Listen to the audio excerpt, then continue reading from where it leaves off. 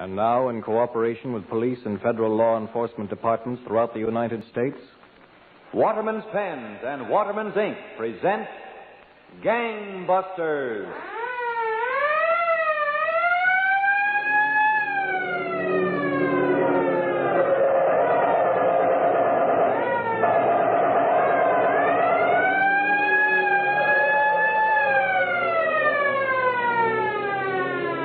Out of the foxholes of Europe, from the steaming jungle swamps of the Pacific, our men are now coming home to a new America. A wave of crime has followed every war, and we must not allow lawbreakers to tear down here at home the very ideals that our men have fought to preserve. tonight, Gangbusters presents the authentic inside facts concerning a killer who felt he was even too tough for the Army. And so Louis J. Valentine, who has just resigned as commissioner of the largest police department in the world, takes over to interview by proxy Chief A.S. Harper, Chief of Police of Amarillo, Texas. Commissioner Valentine.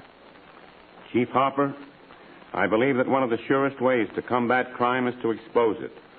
Now we would like to have you rip this case wide open tonight. Well, Commissioner Valentine, I'd like to start back in October 1942 at 10:30 in the evening. A small-time gangster, Doc Rickett, was sitting with his girlfriend in a fashionable Cincinnati nightclub.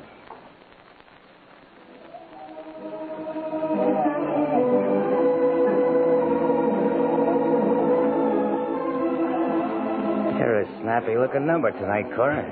You like this dress, huh? Yeah, it fits you like a glove. You're the... Hey, what are you staring at? Huh? What are you staring at? The big red-headed man over there. Any objections? Plenty. You're my girlfriend. The redhead doesn't think so. He's smiling. Why, that's... Hey. Don't pay any attention to him, Cora. Why not? That's Red Bever. Red Beaver? He's dynamite. The FBI and Secret Service have sent out coast-to-coast alarms. Beaver's a deserter from the Army. He's the quickest trigger man I know of. He only pulls the biggest jobs there are. Thanks, Rickett. I thought he was interesting. Now I'm sure. Now you've done it. He's coming over. You cross him and you get a bullet through your head. And you thought you were a big shot. I'll bet there are a million girls who wish they were in my place right now. He's sharp. Hello, pretty legs. How about a little dance? Lay off, Beaver. She's my girl. So you know who I am, I reckon? Sure. I spotted your red hair. I'm no Sunday school teacher myself. I blow around. How'd you know my name? When I spotted good-looking here, I asked a few questions about who she was with. What's your take, sugar? Cora Weston. You've got what it takes, Cora. Move over. I'll sit down. I told you, Beaver. Cora's my girl. Sure, I heard you. You know, Rickett, I think I could use you. Maybe put you up in a big dough. Yeah? Yeah, I could use a smart guy right now in my business. What kind of business, Beaver? The entertainment business. Yeah? Sure, I like to entertain. Let's see, we'll start with a little Halloween party. A Halloween party? Where? In the Avondale branch of the Second National Bank. Oh, I get it. Uh-huh. Halloween. You know, sweep the bank clean with the witch's broom. Suppose you take a walk for a couple of minutes, Rickett. I want a little board of directors meeting here with Cora. Well, Graham. Okay, I'll get a drink at the bar, then I'll be back. Smooth, honey. You're plenty smooth. You're kind of sugar-coated yourself, Beaver. Believe in holidays, Cora? I guess so. Why? Today's Columbus Day. Remember, Columbus discovered America and moved in. So? So I'm taking a tip from him. I just discovered you, so I'm going to do like him. Move in.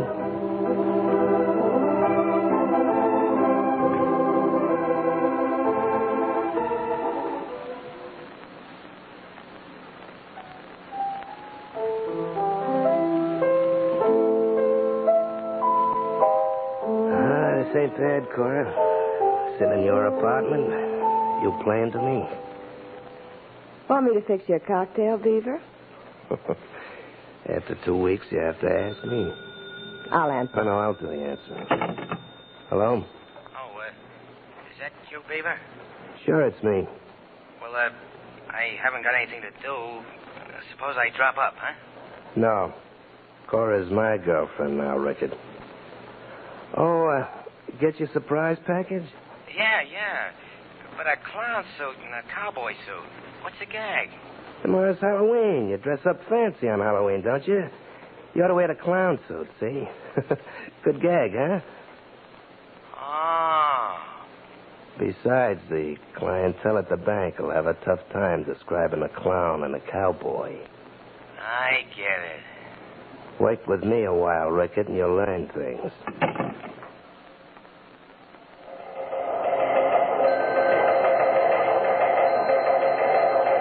Attention, all police.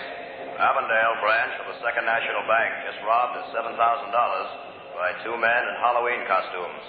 One dressed as a cowboy, one as a clown. Approach with caution. These men are heavily armed. That's all. Well, Agent Hurley, we put that warning on every teletype through the state.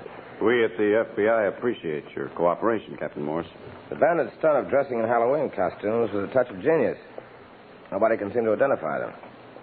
But I've always noticed that when a man gets money easily, he spends it easily. So, as just one possible trap, I sent out an alert to nightclubs, bars, racetracks, and pool rooms to watch for men who seem to be spending money too freely.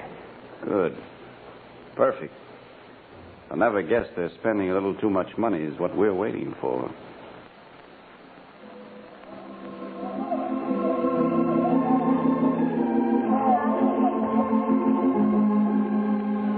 Like this nightclub, Cora? We've sure been covering them all, haven't we, Red? That's me, Cora. Everything in a big way. Yeah, but Red, you've been cracking so many banks. Every day, headlines in the papers. Rickard's so scared he doesn't even dare leave our hideout. He's pretty jealous, you know, Red. You taking me away from him. You leave Rickard to me. Baby, I've got the biggest job yet lined up. 100,000. Yeah? When? Christmas. At Christmas time, everybody gets presents. I figure maybe the Charleston Trust will want to give us a present. Why do you always pick a holiday, Red? Holidays are made for guys like me. On holidays, the suckers stuff up with turkey and guzzle booze, right? They get slow and careless. Gee, I never thought of that. Booze makes them slip up. They're not themselves. Waiter. Yes, sir. Waiter, bring another bottle of that champagne over here, huh? Coming up, sir. You're spending your money awful fast tonight, Red. That's the way I make it, isn't it? Banks have lots of money, you know. Yeah, but you've been drinking a lot.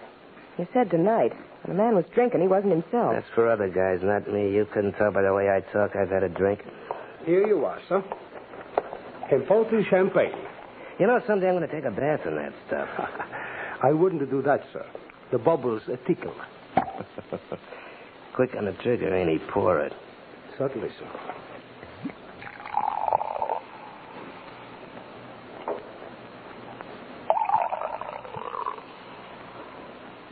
Anything else, sir? No.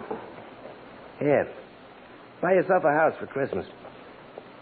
Here, take it. Thank you, sir. Yes. Thank you, sir. Thank you. You blown your top, Beaver. Giving that guy a century for a tip? Shut up and drink your champagne. Dames will crab all the time, get on my nerves. You couldn't just slip the way to the 100. Oh, no, not you. You had to make a production of it. I said shut up. First thing you know, you... Now, you button that loose lip of yours or I'll slap you again. Now you've done it, you fool. That army sergeant saw you slap me. Oh, yeah? I eat army sergeants on toast. Oh, he's going to use that for an excuse to come over and meet you, huh? Going to chisel in like I did to get you away from Rickard. What's the matter? Something wrong? What's it to you? Can I do anything for you, miss? No. No. Everything's all right. Hey. What was you figuring on doing, chum, if it hadn't been all right? Ah, take it easy, buddy. You've been celebrating a little too much. I suppose because you're in the Army, you figure maybe I'm easy pickings, huh? Now, look, I don't want any trouble as long as the young lady says she's all right. Okay, I'm leaving. Oh, so you were going to pull that Prince Charming stuff, huh? Put that gun away. This time, Sergeant, you ran into a tough customer. Oh, if you're so tough, why don't you join the Army? We need some good fighters. Oh, the Army, huh? I don't see you being so brave. And besides, I don't like the looks of an Army uniform. Red, follow me. We gotta get out of here.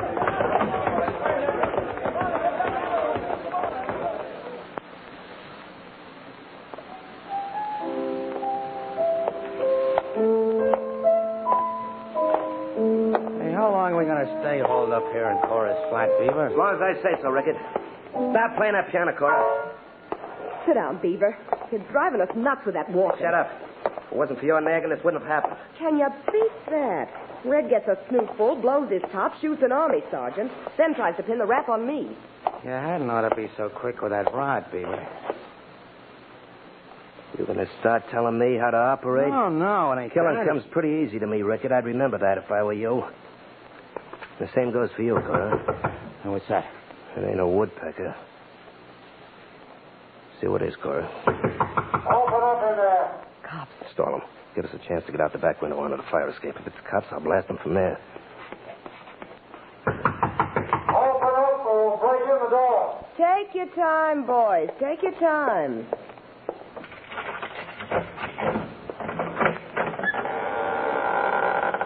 Okay. What you selling? I'm Captain Morse of the Cincinnati Detectives. Mr. Hurley's a federal agent. So what? We're looking for a man who was seen coming into this building. What's it on me? Every man who comes in this building don't come up here. Unfortunately. Cut the comedy. We know he's here. Step aside. Hold it, copper. I'm old-fashioned. I don't let strange men into my apartment unless they've got search warrants. Really? Yeah. And that goes double for coppers. Well, by an odd coincidence, I happen to have a search warrant. Right here. Well, if you must come in... What was that? Come on. Come back from that fire escape into the room again. With your arms up. We guessed if we came in the door, you gentlemen might go out the window, so I had a few of my men out there. Smart guy, huh? I know one of them, Captain Morse. Rickett. Ricket's an old-time gangster. The redhead's a new one. I'm just an innocent bystander. The redhead is the one who shot the army sergeant. You got nothing on me, copper. No? We had all of the nightclubs tipped off to report men who were spending money too freely. The waiter who waited on your table called us up. We examined the $100 bill you gave him as a tip. I want to see my lawyer. I don't blame you, Red. Suppose we go down to headquarters for a talk. And, if I say no? Well, if you should say no, I'll tell you. You'd come along a good deal like this. Let go of me, copper. Let go. Come on. Let go of me, will you?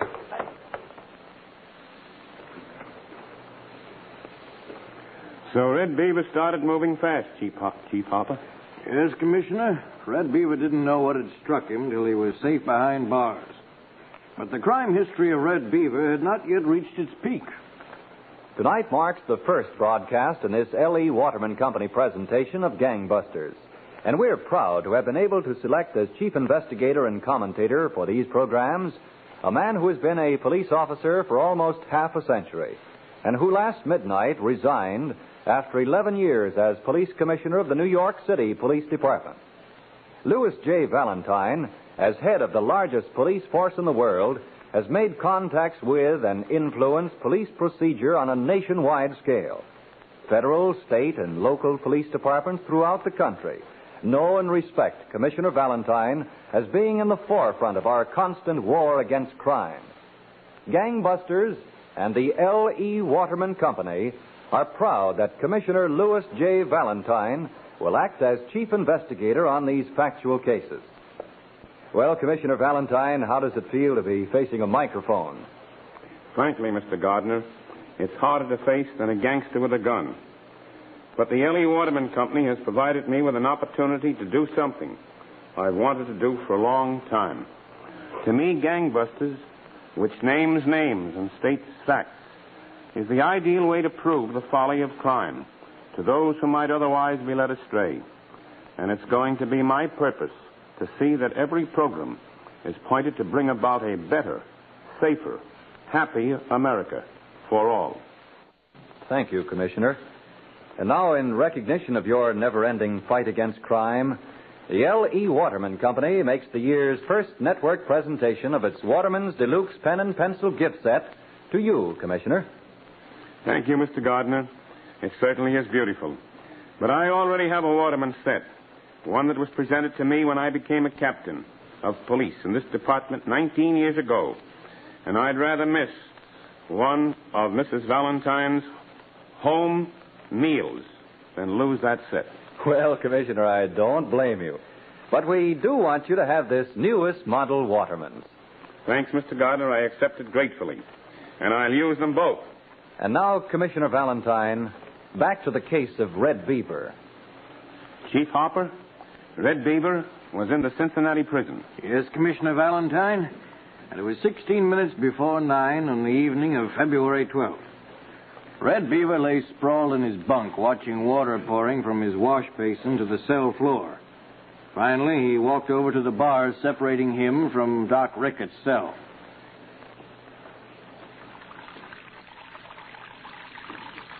Hi, Rickett. Where's all the water coming from, Beaver? I told you we'd break out of this joint. But if it's all the same to you, I'd rather walk out than swim out. Know what day today is, Rickett? Sure. February 12th, so what? February 12th. Lincoln's birthday. What do you want we should do, eat birthday cake? You never heard what Lincoln did? He got himself shot. Is that what you're aiming for us to get? Yeah, but before he did, he freed the slaves. So? Today's Lincoln's birthday, so we'll do like him. We'll free the slaves. Us included. Just like that, huh? How? Plug up your base and let the water run on the floor. Why? Yours is running plenty. You're going to start raising fish in there? Do like I say. Okay.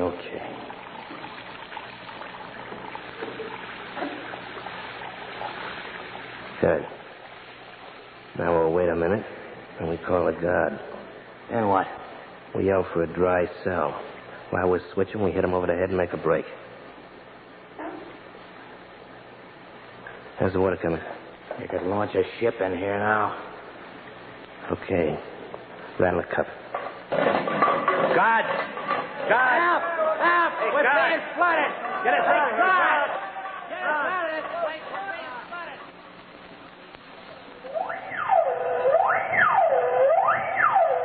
Attention, Cincinnati police. Escaping prisoners Red Beaver and Doc Rickett have just held up the Second National Bank and are escaping. Green, 1940 Chrysler sedan. License number 293-348. That is all. To Kansas City Police. Believe killer Red Beaver and pal Rickett are driving toward Kansas City. These men are heavily armed. Suggest roadblock.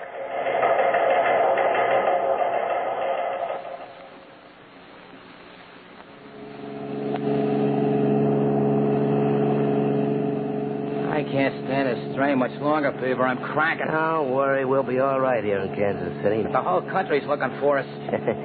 I always do things in a big way, Rickett. But I tell you, Kansas City's safe. I got it all figured out. Roadblock up ahead. Where those rotten coppers? Coppers all over the place. I'll run over them. I'll kill them. Hold on.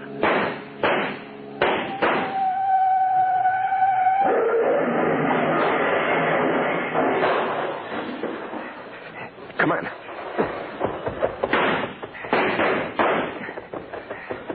I'm all in. All this what's going on for days. This cop shooting at us.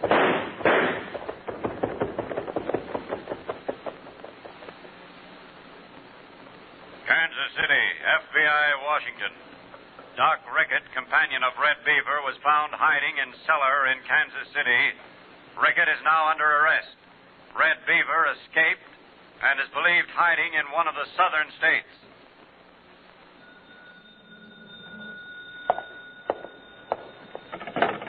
Hello? Hello, Edward? Who? Oh, yeah, sure. This is Edwards. That you, Helen? Sure. Yeah. Wait a minute. Let me sit down, huh? You tired? I'm just not used to this Texas weather yet. How do you like it here in Amarillo? Well, that depends upon how well you like me, baby. But I haven't seen you very often. I'll see you tonight. All right. Sure, we'll go to a club. Wait a minute. What's the matter? Hold it. Can you beat that? Huh? What's the matter? Two women out in the street. They bump cars. Are they mad? Uh-oh. Look, the little one's shoving the big one around. No, the big one, she won't take it. Wow. What happened? The little one gives the big one a slap. Uh-oh, the cops seen him. Hey, this is a grandstand seat. Hey, they're looking up here at the window. They can see me laughing at them. Say, you're as good as a radio fight announcer. The cop's walking across the sidewalk toward my window here. This is a laugh. Why? If you only knew, sister. Hey, mister, you saw these two women bump cars, didn't you? Sure, I seen them, officer. I was looking right out the window here. Which one was at fault? No, you don't. You don't get me between two dames, especially those dames. If one of them was cute, it might be different. Hello? Wait a minute, baby. I'm talking to the cop here. Well, I guess I have to take him up to the station house. Will you come up with me and tell what you saw? Now, wait a minute. I'm not going... Okay. Okay, sure, I'll go with you. I'd be much obliged if you would. Sure, I will. Hello, Sugar. I'll call you back later. All right, Edward. I gotta go see justice done. Well, copper, lead the way. I'll put on my hat and be right with you. This is the gentleman I was telling you about, Captain Kirkman. He was sitting in the window and saw the two women bump fenders. Oh, I appreciate your coming up to the station, huh? That's all right. What's your name? Jack Edwards. Oh, I'm Captain Kirkman, and this is Captain King. I'm glad to meet you. Oh, sit down, Mr. Edwards. Thanks. You got a pretty good police station here at Amarillo, haven't you? Oh, it serves its purpose.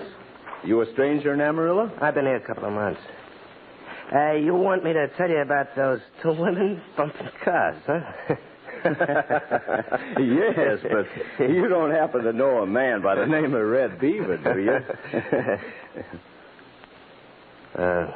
Who? Red Beaver. He's an escaped convict and a killer. No, I never heard of him. What do you ask me? I was just wondering, Red, that's all. Call me Red. My name ain't Red. It's Jack Edwards. Oh, I see. Here. There's a wanted circular for Red Beaver for desertion from the Army and killing an Army sergeant. No, I don't know what you're talking about. The detectives standing back of you all have their guns out, Red. No, I didn't kill nobody. It wasn't me. I didn't kill him. What a sucker I am. Yes, you are. All police officers have been on the lookout for you. Think of me ending up here. For them two dames to bump their cars, I could bump them off. Didn't figure it might be a little plan to get you up here without any shooting. And I thought I was smart. Me, Red Beaver, being took in by this one-horse joint. I didn't kill that guy, though. We'll leave that to the United States Army, Beaver. They're asking for you. No, look, I'll do anything. I'll tell you anything you want to know, but don't let the Army get a hold of me. Don't let the Army get a hold of me, please.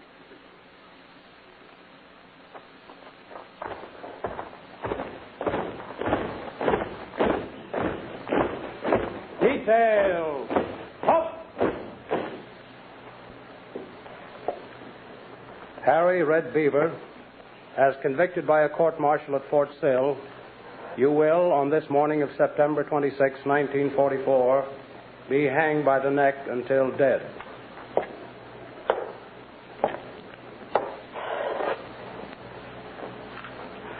Harry Beaver, have you anything to say?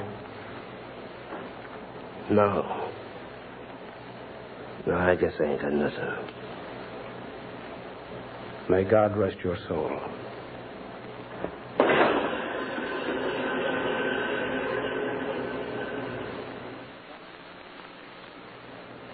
And Commissioner Valentine, at 6:37 a.m., 20 minutes later, Harry Red Beaver was dead, executed by the United States Army.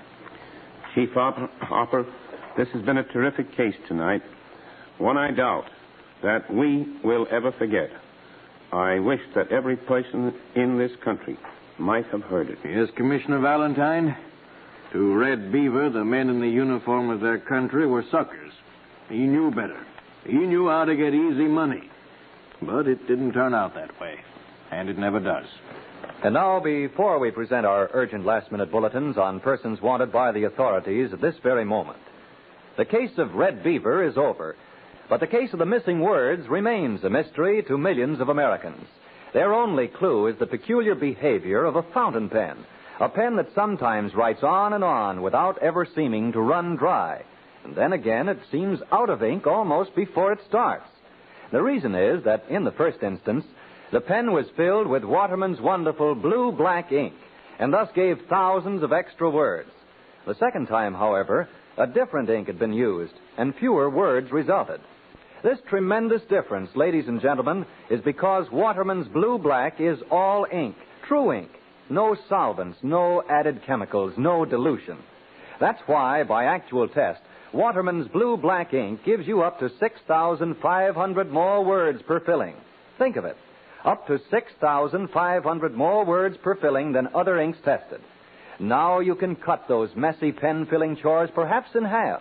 Now you can write steadily for hour after hour after hour without pausing to refill your pen. And all you have to do is to make every filling a Waterman's filling. Yes, you can solve your own case of the missing words forever with Waterman's blue-black ink. And remember, Waterman's ink is also available in 7 other pleasing and distinctive colors. All come in the convenient tip-fill bottle. Each only 10 cents. Now, Gangbusters Nationwide Clues. Chief R.F. Worsner, Dayton, Ohio Police Department, announces a reward of $8,500 is being offered for return of 2.5-year-old baby Ronald Thompson and conviction of his kidnapper. Here is description given Gangbusters by Dayton police of alleged kidnapper. Woman known as Mary Wilkie, 40 to 45 years old, 5 feet 6 inches, about 150 pounds, ruddy complexion, reddish brown hair, believed hennet, brushed back and up, speaks with slight accent, possibly southern or eastern, pleasing personality. Renew vigilance for this woman.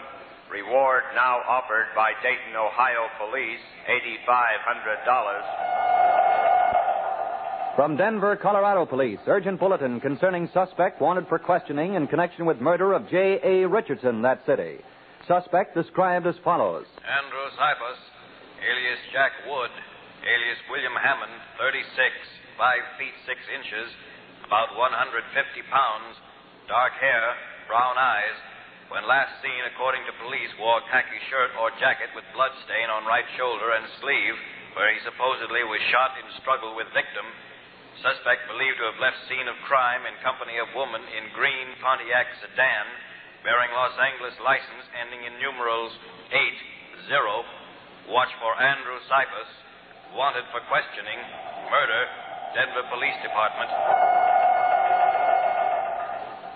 If you have any information concerning these clues, notify your local police, the Federal Bureau of Investigation, or Gangbusters at once. Now, here is Commissioner Valentine. Next week, Gangbusters will present the case of the red evening dress. It's about a girl and her love for a killer. Remember, next week, same time, same station, one of the most unusual cases Gangbusters has ever presented.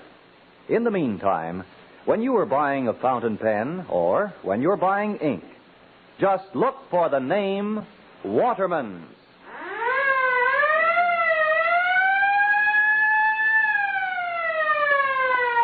Gangbusters Factual Case Histories is a Phillips H. Lord production. This is ABC, the American Broadcasting Company.